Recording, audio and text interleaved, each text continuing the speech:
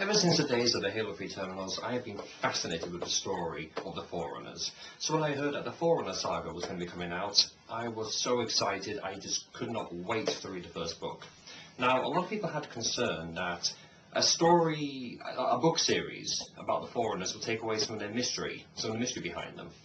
Yeah, I can understand why that would be a concern for some people, but for me, reading the books, I think it's like they did a rare thing where they told you a lot about the Forerunners, but they somehow managed to keep the mystery alive.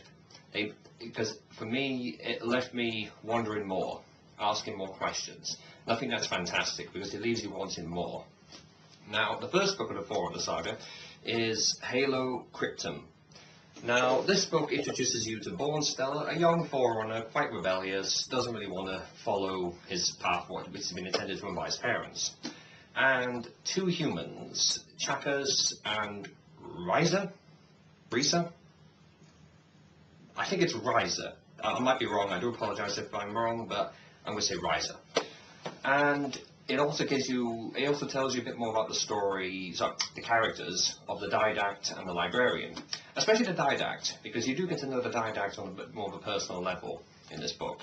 Now remember, this book here was released long before Halo 4. So I think going back after playing Halo 4 and seeing the Didact in that game and going back and reading this book, it really gives you a good fresh perspective on the Didact's point of view. Because in this book, it also introduces you to the human Forerunner War. The fact that apparently humans had this ancient spacefaring civilization was just incredible. I mean, it was unbelievable. And I enjoyed reading all about it, because this book, there's one thing you should know, and it's the same for the other books as well, is that the style of writing that Greg Bear has chosen for these stories, you really have to read it carefully, and you really have to take your time reading it. You can't skim the pages, you have to really sort of absorb the material, because if you try and skim it, you will miss out so many important details.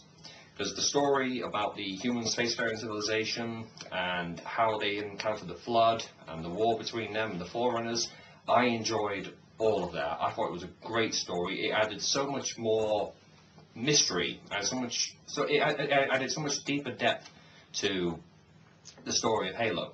And I think this book series shows that Halo has become much more than a first-person shooter. It's become a great science fiction story. And I think we've got especially this book series to thank for is that and the Karen Travis books, because before Karen Travis and before the Halo Forerunner saga books, the novels before, they weren't really that good.